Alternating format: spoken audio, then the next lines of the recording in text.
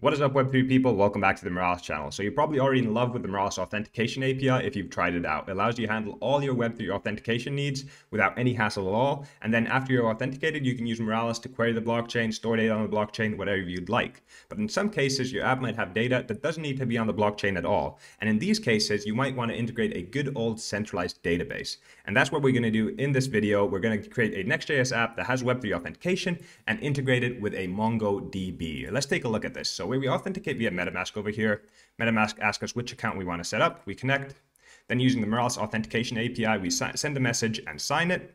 This logs in us to the application, and using the session, we get the user's address. We also have the information of the profile ID, and we use this unique profile ID generated by the Moralis Authentication API to query our MongoDB to get this user's biography. So this data over here isn't stored on the blockchain, it's just in a general Mongo database, but we access it after we've handled Web3 authentication. And we can then even go ahead and change it. So let's say new bio, who this, update the bio, and look at this, our bio has changed. And if we take a look at our MongoDB, refresh this page, look at this, in our user module, we have new bio, who this, and the unique profile ID for this wallet address. So if you're excited for this, how to connect your own DB to an application using Web3 Auth, stay stuck in and I'll show you how to build this. Hey, I'm Jay, your Moralis instructor from beautiful Finland.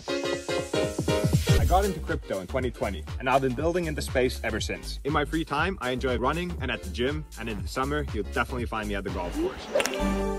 Now, let's get stuck in and learn about Web3. Alright, getting started here in our IDE, we'll be using the NextJS Moralis Authentication repo as the backbone for this project. There'll be a link in the description for this repository, and on the screen right now there'll be a link to the video where we go over this repo if you want to go to check out that first. The first thing I'll have you do after you've cloned this repo is jump into the .env.local.example file, remove the .example, so it'll be .env.local, and provide your Moralis API key. Again, there'll be a link in the description on how you can get your Moralis API key. You should keep this saved. This is just for demonstration purposes you are seeing this.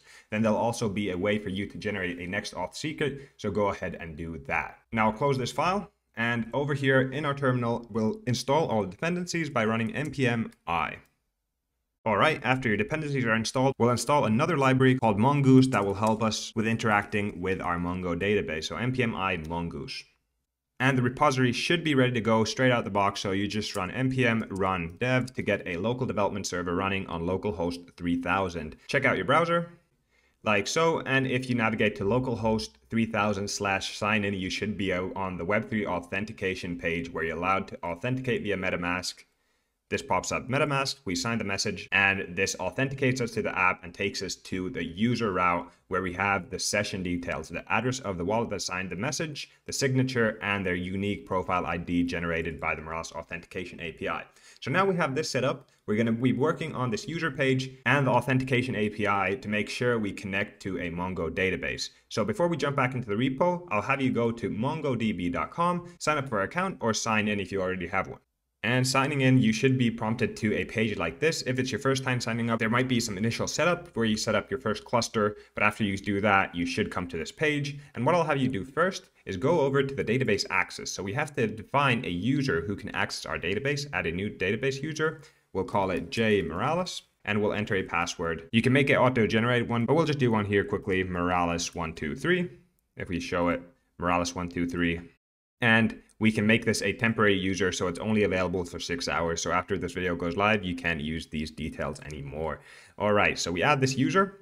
So now we have this user who can access our cluster on MongoDB. Then network access, we also have to provide IP addresses which can access our database. We add an IP address. You can allow access from anywhere. We'll do this for this case. And again, we'll do this for 6 hours, confirm. So now we have a user who can access it and provided IP addresses that have access to our databases. Now jumping back into the database page, we can go ahead and press connect. Here we connect our application and we have this line over here that we can connect. Let's copy this, and now we're good to go and jump over to Visual Studio Code. Here, let's first of all paste the MongoDB URL we just copied into our environment variables. So creating a variable called MongoDB_URI will be our MongoDB URL. Let's close this up. And here we have our J Moralis account, but we also have to input the password, which was Moralis123.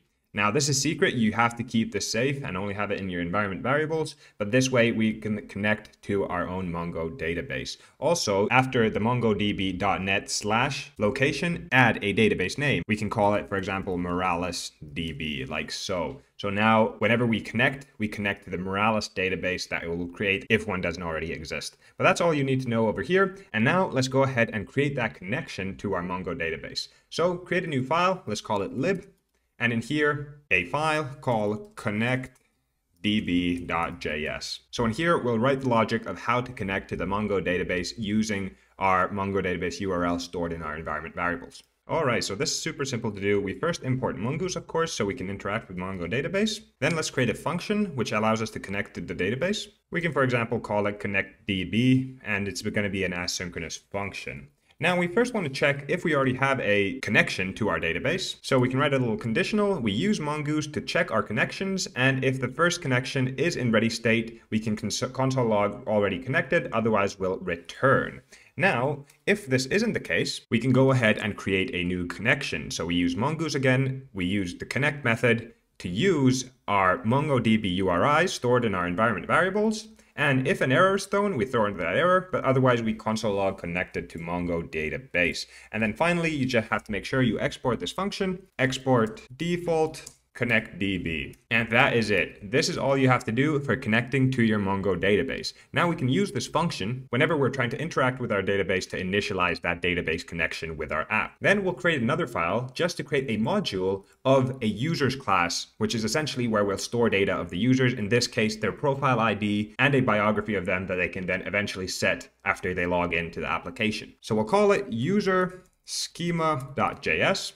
I created it in the lib folder. For better practices, you'd probably want to create a new folder called module, but that's just your preference. And then over here, again, let's import Mongoose like so. So now we have Mongoose access in this file as well. And now let's create that schema for the user's model. All right, so we define a variable called user schema and create a new Mongoose schema. And in here, we can define what variables it will take in. Let's put curly brackets, and we'll only have two types of variables. So we'll have a profile ID, which is type string, and then that biography. Let's put this in the right place. Biography will be type string, and a default value of this is my bio will be set. Whenever a new user is created, they won't have the ability to set their biography as their user is created, so we'll set a default bio of this is my bio.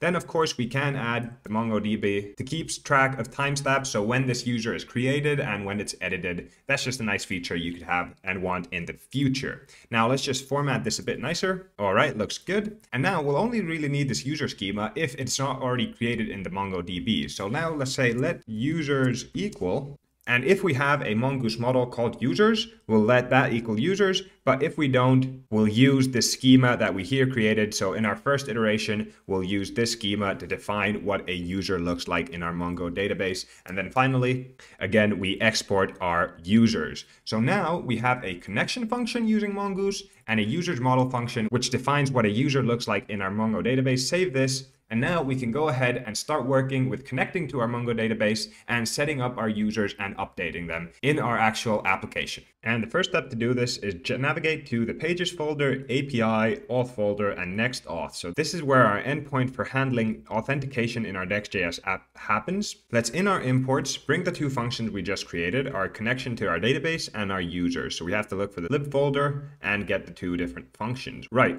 Now, if we scroll down, over here, we authorize the user with the credentials from the Moralis signature and use the Moralis Authentication API to verify the credentials. After this, we get a user object with the address, profile ID, expiration time, and signature of that user. And then as we return it, we create a JWT token and a session with details of this JWT token. But before we return, we can go ahead and make sure that we make a connection to our database, check if any user with that specific profile ID that's just authenticated with the Moralis Authentication API exists in our Moralis database, and if it doesn't, we can go ahead and create that user into our MongoDB database. So let's try and do that right. So now we can first await for our connection to our database, and after we have a connection to our Mongo database, we can go ahead and query if there is a user with a specific profile ID. So you can look at the Mongo database documentation for what methods they have, but find one is a method where it finds one match for a specific filter. In this case, we use the profile ID as a filter and search for the profile ID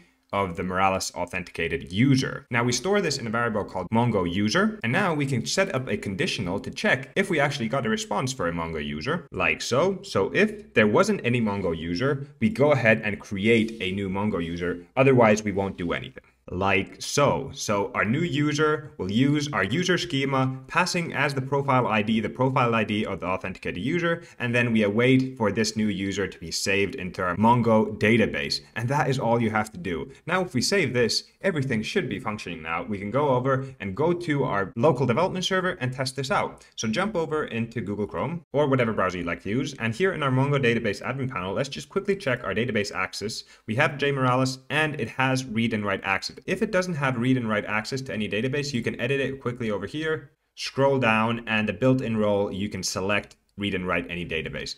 So you just have to make sure that you have read and write access, because otherwise you won't be able to change the Mongo database. But now jumping into your databases, you can browse collections. And as we haven't created the database yet, it'll be empty. But you jump in to your development server, localhost 3000, and let's go ahead and authenticate via MetaMask. Let's use account 1 over here to authenticate, next, and connect. Sign the message from Moralis Authentication API, and it takes us to the user page. But the cool thing that's happened is that we've created a new user in our Mongo database with this profile ID. Let's go check out our database, refresh this page. And would you look at that, we have a Moralis database with a users model. And in here, we have the profile ID that matches the one that we have in our session. And the biography is this is my bio that we set as the default biography. Now, if we go ahead and sign out, and go ahead and authenticate again, sign, we don't get a new user over here. So if we refresh, our Mongo database still has just one user. But if we go ahead and sign out and go ahead and disconnect and change our account to say account 2 over here, authenticate with this account, account 2, next, connect, sign, and the Moralis Authentication API creates a new unique profile ID for this wallet address, which is 0x62. We go check out our Mongo database, refresh this page, and look at this, now we have 2 users over here with this new user with 0x62 being the profile ID just being generated now. Now, final thing is to on this page, present the option to actually go ahead and change your biography and query for what your current biography is. So let's go ahead and implement that now. Jump back into Visual Studio Code and let's jump into the file structure, go over here to the pages, and we got the user.jsx page. Here we can again import our connecting to the database and the user schema. Save that for now. And then in our get server side props, here we can run a function to query our Mongo database and get a user's biography, because we can use the session to get the user's profile ID and thus filter our Mongo database call. So go ahead and again connect to the database. And then we'll get the Mongo user by using the find one method again. And as the profile ID filter, we get from the session the user object with the profile ID. Then we use the lean to get the lean JSON response out of this and stored in the user M variable. And then as long as the user M variable is not null, we know that the user m.bio will have this user's biography. We just make sure to change it to a string if for some reason it is not stored as a string. And then we can pass it as props. Bio is user m.bio. Like so, save that. Then scroll all the way to the top. Pass it to our user component, bio over here, and we can change what we are rendering a little bit. Let's, for example, remove this pre-tag and add 2 divs, one with the address where we get the user's address, and then one with a bio where we get the biography we just passed as props. Now save that and let's go check out our development server. And on localhost 3000 on the user route, you should now have the user's address.